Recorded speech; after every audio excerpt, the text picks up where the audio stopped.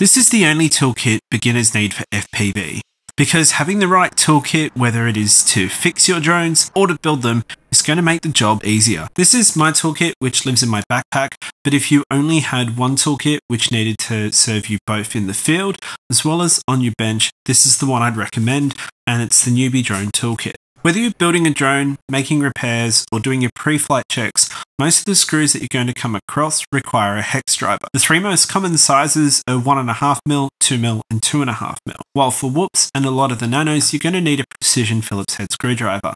Removing props from whoops, which are usually secured by pushing them on, can be a real pain to remove. Having a pry tool such as the one that comes in the kit is just going to make that job a lot easier. For quads that use T-mount motors like what is on most micros, you're going to need a 1.5mm hex driver, and for your 5mm shaft motors and props, you're going to have the included prop tool, which includes a ratchet. Soldering on a receiver, reattaching wires that have come loose in a crash, or building a drone from the ground up, you're going to need a few tools when it comes to soldering. The first is a decent soldering iron, and while the included soldering iron isn't the best that you can buy, it is compatible with the TS100 tips, and the fact that it's included in this kit makes it more than capable. I have a TS100 that I use on my bench, and I've been using the one that's included in the NewBeeDrone kit whenever I've needed to make in-field repairs.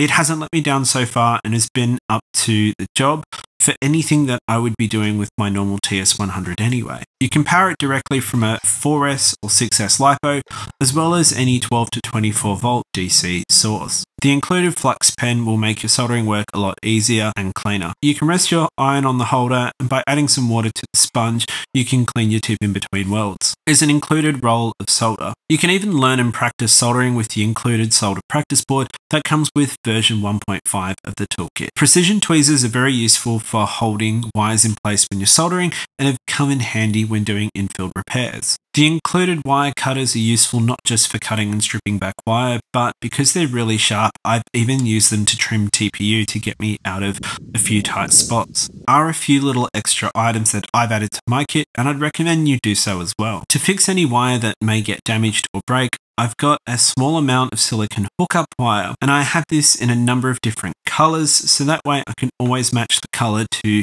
the existing wire. Soldering battery leads to the ESC can be quite difficult because they do often require a lot of heat. So having the C4 solder tip makes this work a lot easier. The BC2 tip is great for motor wires and for most other pads on the flight controller. When soldering, you can make mistakes or bridge pads, and being able to quickly fix that will stop you from destroying your components. I use 3mm good wick, and it's helped me get out of trouble many a time. One thing that can ruin your day is not being able to secure your props to your motors, and having spare prop screws for T-mount props or spare prop nuts for 5mm motors means that if you ever need them, you're going to have them. Never underestimate the power and the versatility of the humble cable tie. This whole toolkit is wrapped up in a nice case, which fits really neatly in my bag. And even if this is your only toolkit and you're using it both on the bench and in the field, just having everything contained in the one place means that you're never going to lose stuff.